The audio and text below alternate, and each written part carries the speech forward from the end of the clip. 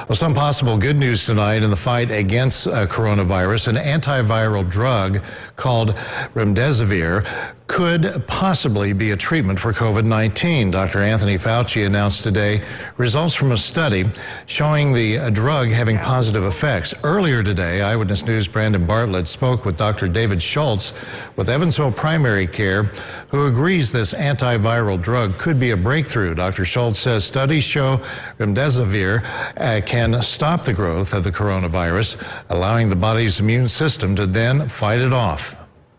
The important thing about this antiviral drug that's being investigated is if it's safe for humans and if it's successful, it will also be able to fight the other type of coronaviruses that are out there, such as the MERS and also the other SARS that were out there. But this isn't something that people can rush out to their doctor right now and say, hey, I need a prescription for this. Absolutely. We cannot get that medication, and right now they're using it in investigational studies only, and they're going to try it on some of the more critical and seriously ill patients in some of the larger metropolitan areas.